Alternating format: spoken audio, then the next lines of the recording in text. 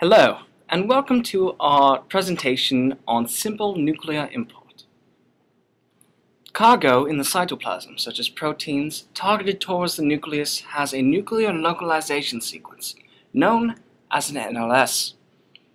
In the cytoplasm, the NLS binds to the import complex composed of important beta with high affinity. In a process known as docking, the import complex binds to cytoplasmic filaments of the nuclear pore. The complex is transferred through the pore in a process that involves interactions of important beta with Fg repeats on the nuclear porins. In the nucleus, the import complex encounters RAN-GTP. RAN-GTP binds to important beta, displacing the cargo from it. Cargo is now free to function in the nucleus. Important beta with RAN-GTP shuttles out of pore to cytoplasm.